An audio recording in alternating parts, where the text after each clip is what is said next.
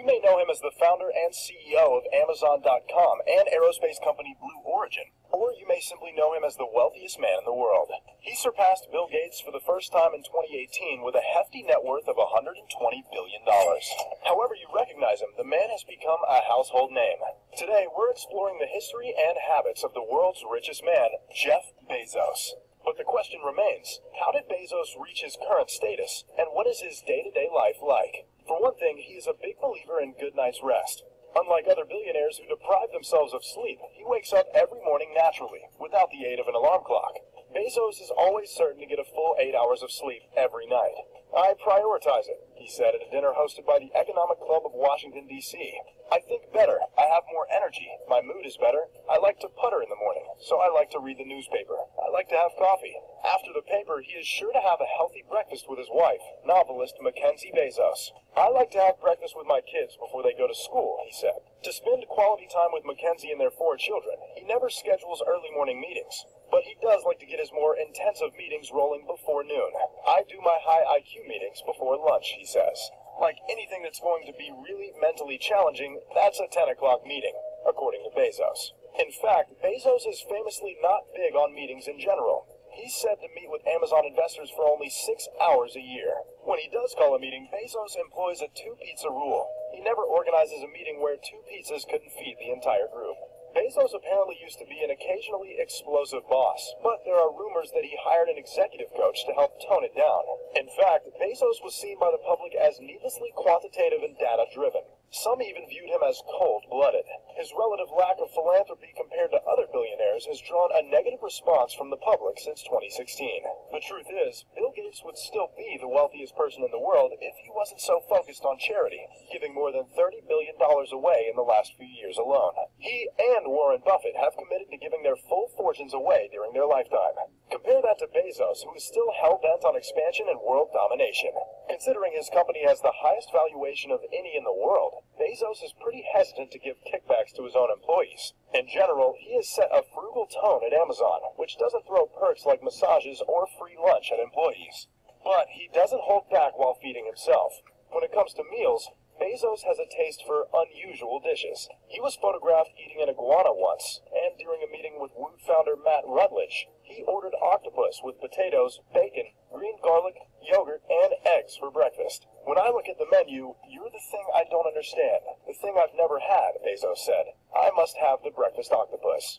Bezos also has a fondness for food trucks. In 2014, he told Business Insider editor-in-chief Henry Blodgett about a phenomenally popular truck outside of Amazon's headquarters. It's out of control, actually, he said. Despite his high celebrity status, Bezos still tries to eat at food trucks when possible. Bezos usually keeps his afternoons clear of high-intensity meetings. If something that necessitates a high IQ meeting pops up later in the day, Bezos typically puts it off until the next day. By 5 p.m., I'm like, I can't think about that today. Let's try this again tomorrow at 10 a.m., says Bezos. And when he gets home from the office, Bezos helps out around the house as well. There's one after-dinner ritual Bezos always adheres to, washing the dishes. I'm pretty convinced it's the sexiest thing to do, he says. Bezos had a reputation as a nerd in the 1990s, but he turned that around in the 2000s when he started a regular workout routine and started eating healthier.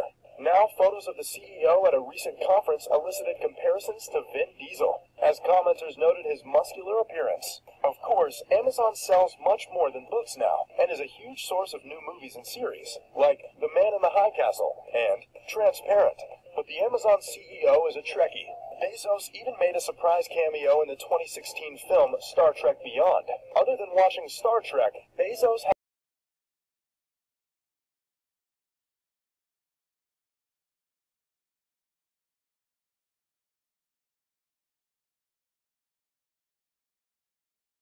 has another space-related hobby, gliding about in a submarine looking for old NASA rockets. He often brings his kids along for the adventure. But how exactly did Bezos reach his current status as tech titan and financial superpower? Not everyone knows that Bezos came from humble beginnings. Bezos was born Jeffrey Preston Jorgensen on January 12, 1964, in Albuquerque, New Mexico, the son of Jacqueline Geese Jorgensen and Chicago native Ted Jorgensen. At the time of his birth, his mother was a 17-year-old high school student, and his father was a bike shop owner. After Jacqueline divorced Ted, she married Cuban immigrant Miguel Miguel Mike Bezos in April 1968. Shortly after the wedding, Mike adopted 4-year-old Jurgensen, whose surname was then changed to Bezos. The family moved to Houston, Texas, where Mike worked as an engineer for Exxon after he received a degree from the University of New Mexico. Bezos attended River Oaks Elementary School in Houston from 4th to 6th grade. Bezos was the maternal grandson of Lawrence Preston Geese, a regional director of the U.S. Atomic Energy Commission in Albuquerque. Through his grandfather, Bezos gained a love of science. Geese retired early to his family's ranch near Cotulla, Texas, where Bezos would spend many summers in his youth.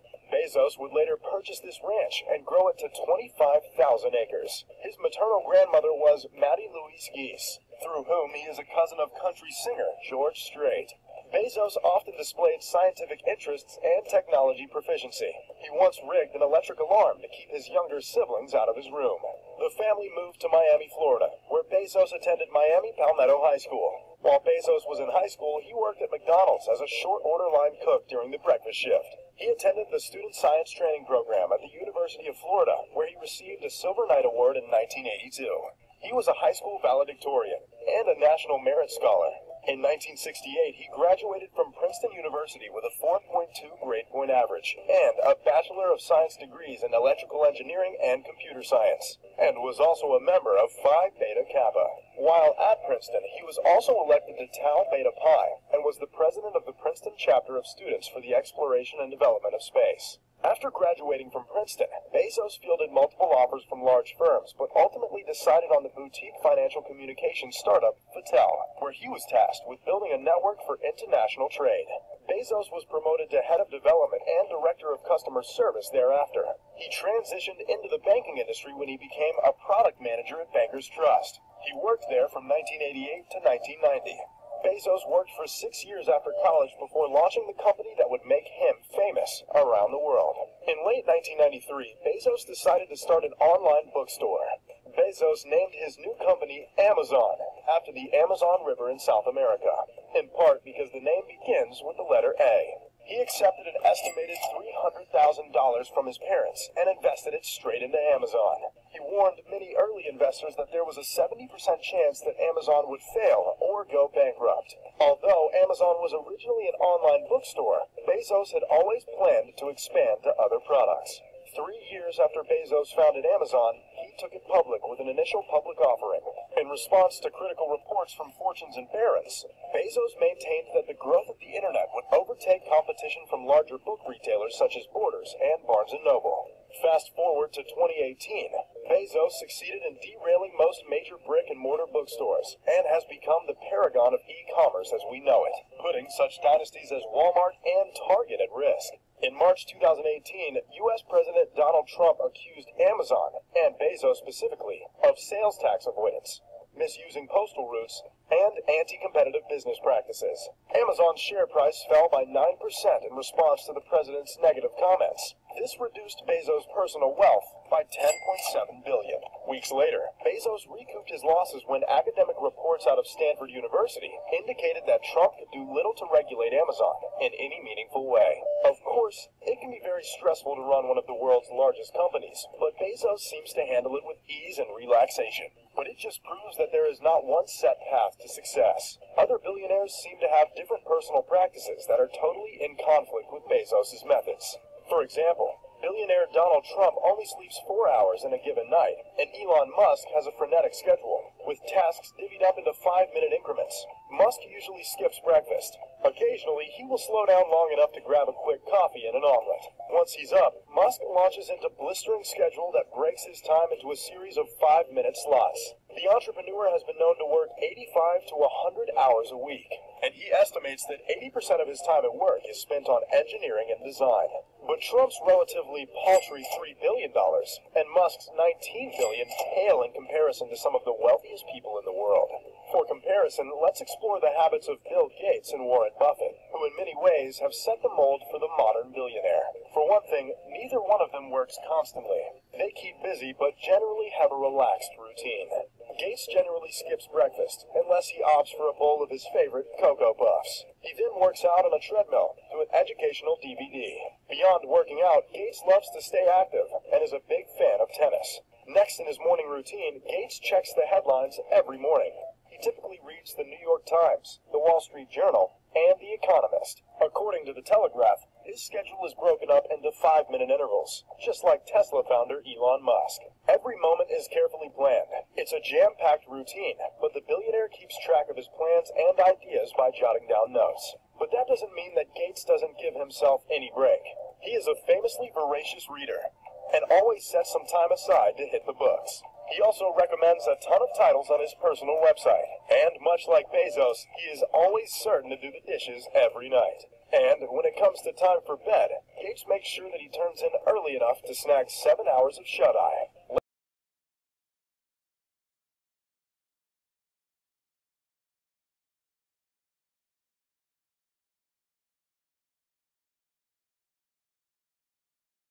Let's compare that to the daily routine of Warren Buffett, the third richest man in the world, with $85.1 billion. Buffett wakes up every day at 6:45 a.m. I have no desire to get to work at 4 in the morning, he says. Buffett starts his morning by reading the Wall Street Journal, USA Today, and Forbes, according to CNBC. Before he heads to McDonald's, Business Insider reported that every morning his wife Astrid either places $2.61, $2.95, or $3.17 in his car's cup holder. At McDonald's, $2.61 buys him 2 sausage patties. $2.95 snags him a sausage McMuffin with egg and cheese. And a bacon, egg, and cheese biscuit costs $3.17. He goes for the more expensive options when he's feeling prosperous, according to Business Insider. He then washes down the fast food with some Coca-Cola. Buffett usually drinks about 5 cans of Coke a day. Berkshire Hathaway also owns stock in Coca-Cola. He once told his fortune, "I'm 1/4 Coca-Cola." The chairman also has a soft spot for strawberry milkshakes. I checked the actuarial tables, and the lowest death rate is among 6-year-olds, Buffett told Fortune. So I decided to eat like a 6-year-old. It's the safest course I can take. It's clear that Buffett is young at heart, and still has a good sense of humor. But it's been reported that the billionaire still finds time to exercise, in part to counteract his diet. According to CNBC, sometimes the Berkshire Hathaway chairman doesn't roll into work until after the market opens. Once he's in the office, he hits the books. CNBC reported that Buffett estimates he spends 80% of his day reading. He recommends that people try to read at least 500 pages a day. During the day, he stays abreast of the headlines by reading the Financial Times, the New York Times, the Omaha World Herald, and American Banker, according to CNBC. When it comes time for lunch, Buffett has been known to take people out for a treat at McDonald's. CNBC reported that he once bought his friend Bill Gates a meal at the fast food giant using coupons. When it comes time to grab some shut-eye, Buffett likes to be in bed by 10:45 p.m. I get quite a bit of sleep. I like to sleep, he told PBS. So I will usually sleep 8 hours a night. So, what have we learned from the top tier of the ultra-wealthy? What exactly does it take to reach this upper echelon of financial success? They all seem to get enough rest and give themselves a break during the day. But beyond that, they don't share a lot in common. But one thing is absolutely true. They follow their passion. Each of them has the fortune to retire 1,000,000 times over, but they continue to do the work because they love it. Perhaps the late Steve Jobs said it best when he stated, "You've got to find what you love. The only way to do great work is to love what you do." If you haven't found it yet, keep looking. Don't settle. As with all matters of the heart, you'll know when you find it. Thanks for watching this top trending video. If you enjoyed